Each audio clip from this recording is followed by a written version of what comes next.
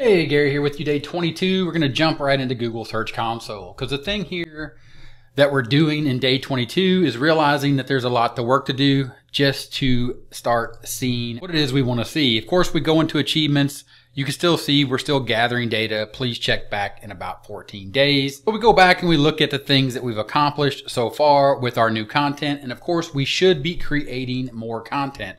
We've created the 25 posts so far under astronomy basics. Then we moved on to cosmology basics. And I am going to go in and continue under the Big Bang Theory and move on from Big Bang Theory overview into Big Bang Theory evidence. So I'm going to go ahead now here and copy that over and move that over, and I will start on that blog post and I'll have that ready for you tomorrow with a breakdown of everything I'm doing there. The thing I want to move on today is back inside of GA4 in Google Analytics.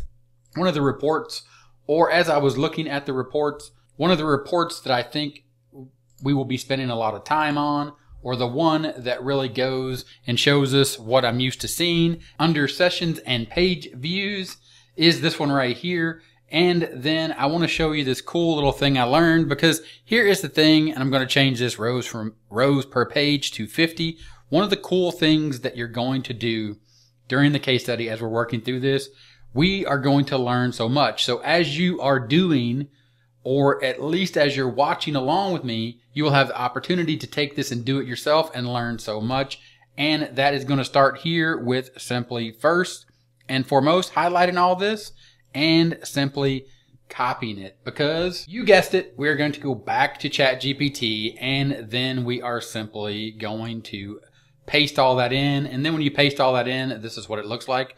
I already had this chat with ChatGPT, but this is literally just the pasted in information, and then ChatGPT takes this and summarizes it for you. Now you could look at all this and you could do these same types of summaries and stuff inside of GA4, but this is taking it, in my opinion, to the next level of ChatGPT, because you are at this point now, you are feeding raw, real, live data from the things that we've done up to this point in these 22 days and what Google has seen from the content that we've created and then posted up on Google blog or up on Groove blog for Google to rank and index. Now it has given me a summary. So then I can take that summary information and then I can start asking it questions. Like, can you tell me other posts I should make based on this data?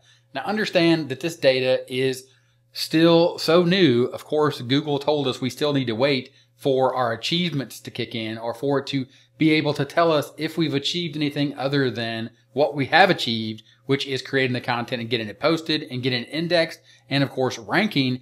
But now I'm asking ChatGPT to take this data and say, based upon this data that I pasted in from GA4, Google Analytics, give me some more information or give me some other ideas on posts that I create. And then you can read here, based on the data provided, it seems that users are interested in astronomy related topics, especially those that are beginner friendly and provide useful tips. Here are some suggestions for new posts.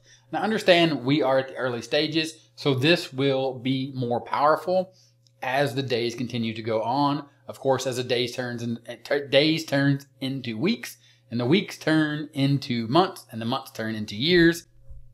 But then I took that and I said, based on what you know so far, who is my target audience?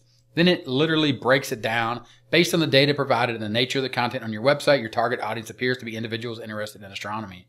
Now this is going to be where you find, or this is what I think is going to happen, is as Google Analytics starts tracking more of the types of posts that we post. For example, right now we have astronomy basics, and under that we have phases of the moon. Then we're going for cosmology basics, and then we're going to add in the Big Bang Theory. And then I'm getting my koala credits back tomorrow.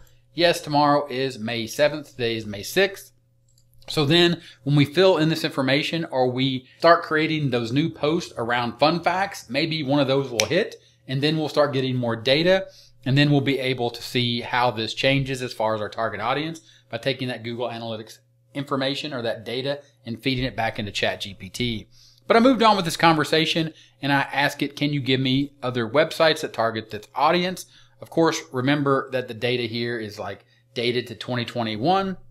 So it's not real-time data, but it has been linking and using this information, or this is where it's been getting its information. Its body of knowledge that's been fed to the AI, ChatGPT, is specifically using the information from these websites and other sources that it's been fed, not just these websites.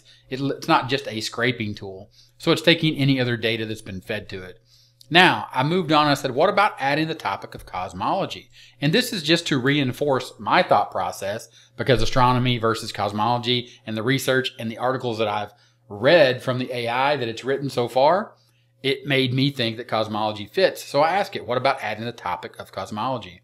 Adding cosmology as a topic on your website can be a great idea, as it expands your content scope and attracts an even wider audience. Cosmology is a study of the origin, evolution, and eventual fate of the universe, and it can be a fascinating subject for both beginners and experienced astronomy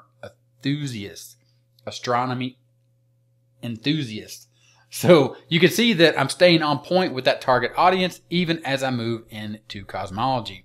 But then I move on to my chat and I say, based on this chat, can you give me ideas for prompts? And now I'm asking ChatGPT to give me a prompt so I can get more information based upon the fact that we've identified the audience based on the real-time data from Google Analytics.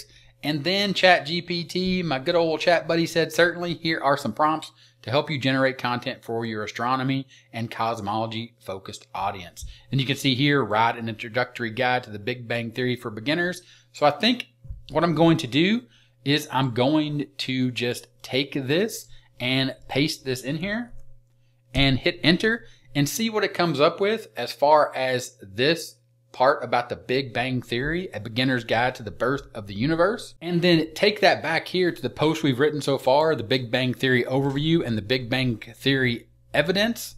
And then go back into the cosmology basics here. Of course, we were looking at the 30 semantically relevant topics under the main categories cosmology basics. The first one being the Big Bang Theory. And we have these 10.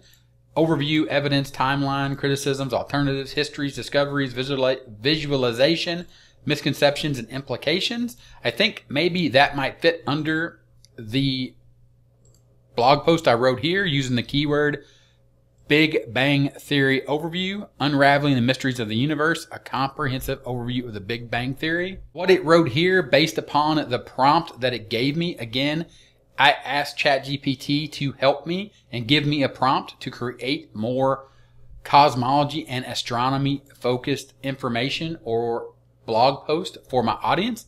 And it gave me this prompt, and then it wrote out this prompt with an introduction, and then it goes into these things that would be interesting to the audience that we now know is focused or is a focused audience based upon the real analytics that we're getting from Google inside of GA4 just by simply copying and pasting it. Of course, all this takes time. We are on day 22, but we will continue to do this type of stuff.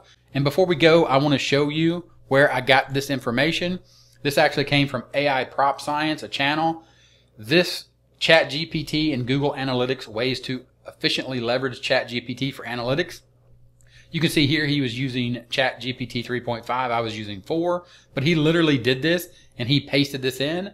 I'm going to leave the link in the description. You should watch this video because he had a slightly different conversation. And I typically don't have the exact same conversation when I watch these types of videos, but follow along, link in the description. Check that out. And if you want to follow his conversation exactly, I recommend that. But I also recommend you just having your own conversation and seeing where it goes. Because he also has a tool that I'm going to cover later on. Because remember, a big part of this journey each day is not just banging out content with the AI. That is important. We do need to keep creating at least one blog post every day to get to the goal of 100 blog posts over 100 days. Or that's my intended goal, is to have 100 blog posts or more. But also we're learning about Google Analytics. We're learning about our topic. There's no way you can't or you need to be learning about your topic as you edit it to get a better feel for what's working and what's not based upon the analytics, based upon the conversations you're having with the AI, and based upon what you see and what you learn as you spend the time doing what it is we're doing, and that is building a blog, letting the AI assist us. If you got any questions, ask them in the comments or let me know what you think about where I'm headed with this. Also, give this video a thumbs up. I would appreciate it. And I will see you in the next one. Bye.